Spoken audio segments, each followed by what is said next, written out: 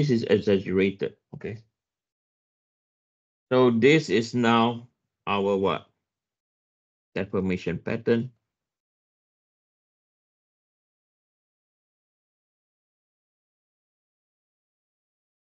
Due to buckling.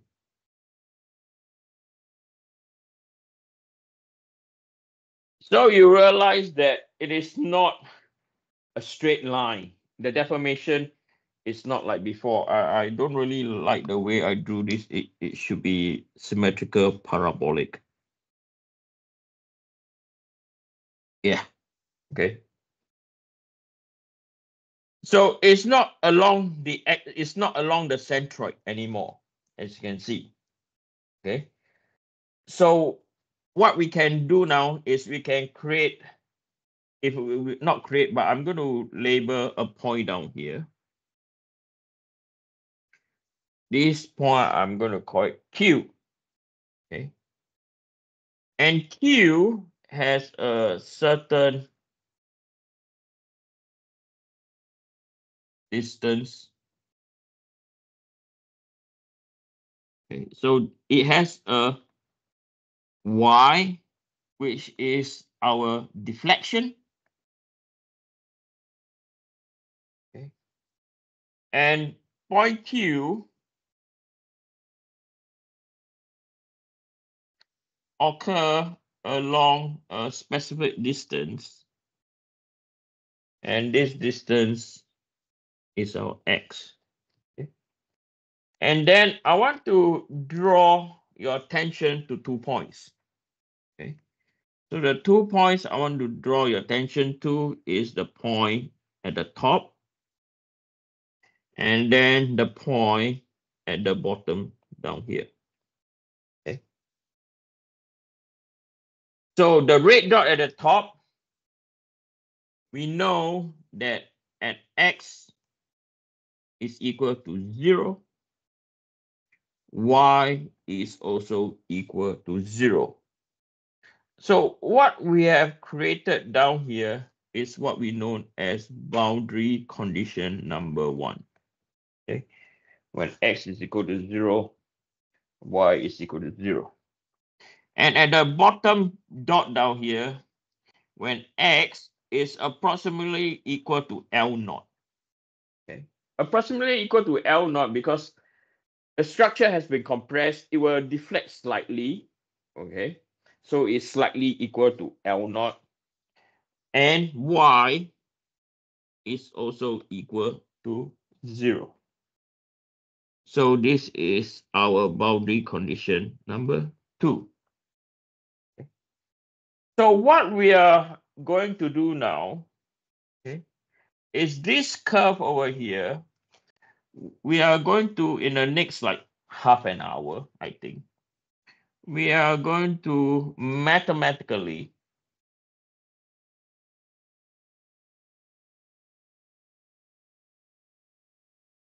describe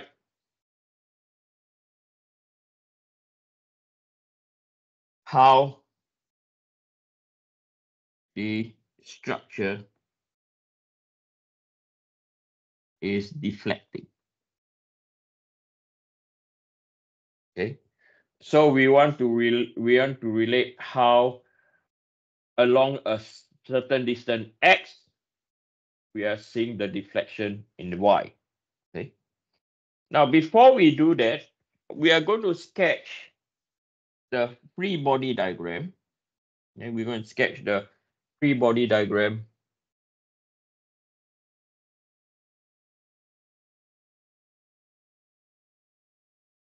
between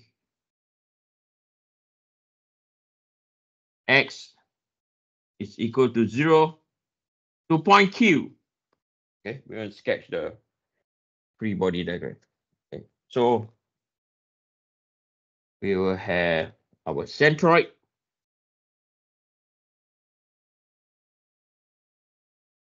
Okay, and this is one of our point.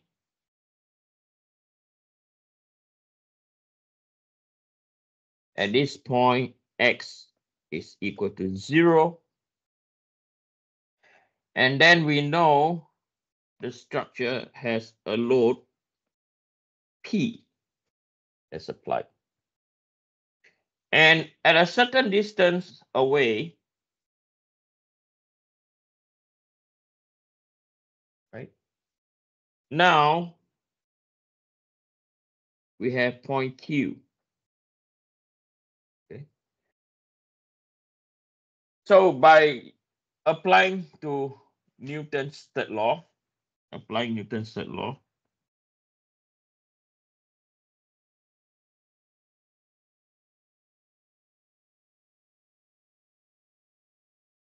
which is every action has an equal and opposite reaction.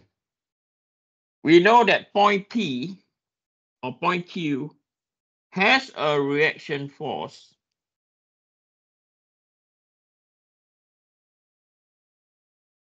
which is our P prime. Okay, so this is what we are doing now. It's called static analysis. Okay, we're doing that. So if P, the P when x is equal to 0 is P with a P prime. But if we were to look at point Q, point Q has deviate from a certain distance away from the centroid, and this distance is y. Okay, so it has deviate from a certain distance from the centroid now. Okay, at a certain distance y. Okay, so when that's the case, we know that moment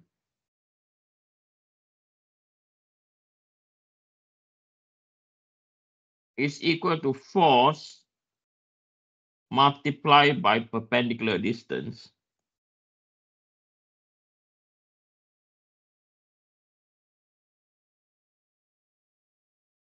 So we know that Py or P at the top, okay, so or P at x is equal to 0 is going to generate a moment in this direction.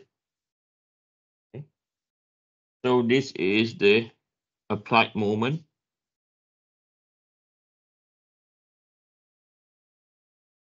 Due, okay, the applied moment due to y and P, right? Force times perpendicular distance. And then if we were to apply Newton's third law again, right? If we were to apply Newton's third law, we need to have a counter moment, and this counter moment is moment at point Q.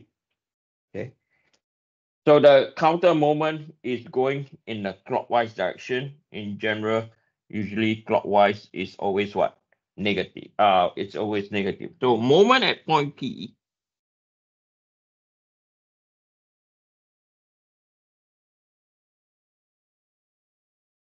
moment at point Q is equal to minus P multiplied by Y. Y minus because it's acting in a clockwise direction.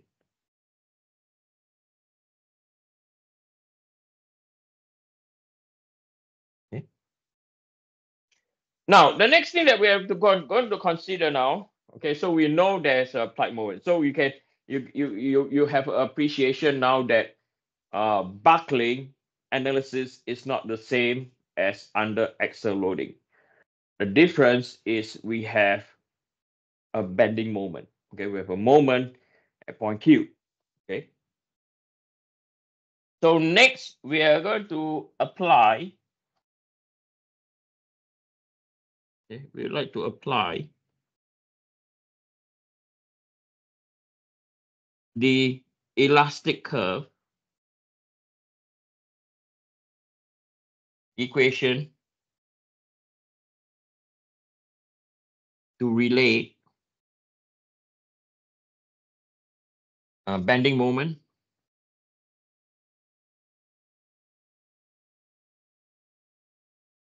to deflection. Okay, we're going to apply the elastic curve equation. So the elastic curve equation states that EI, Young's modulus, and second moment of area is equal to d squared y over dx squared. Okay, and this is equal to m. Okay, so this equation over here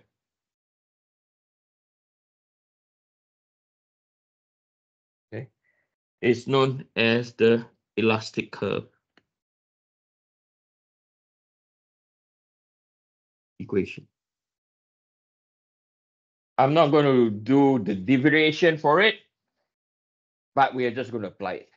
Okay, so now, how does this work? Okay, so let's look at the application, or yeah, how does this work now? Okay, or what are we trying to determine down here? Okay, so we are going to now look at an application. Okay,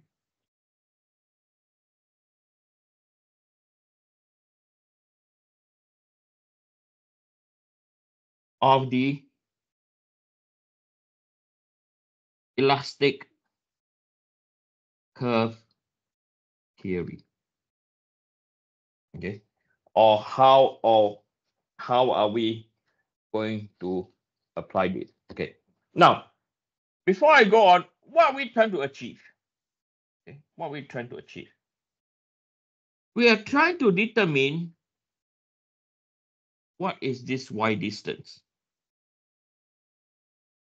Okay, once this y, as long as there's this y distance, right?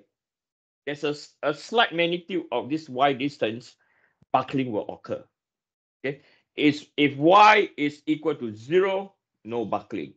If y is greater than 0, then there's a high possibility, or there is a tendency for buckling to occur.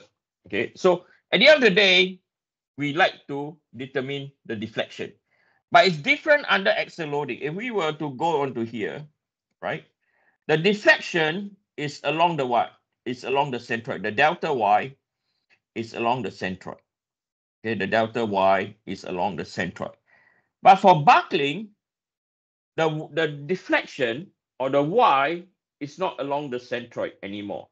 So that's where we have to apply different theory now, which is known as the elastic curve theory, to determine the deflection. Okay, so we are going to now apply EI, which is dy, the second order, or d squared y dx squared, and this is equal to m. Okay, so we are going to consider a structure.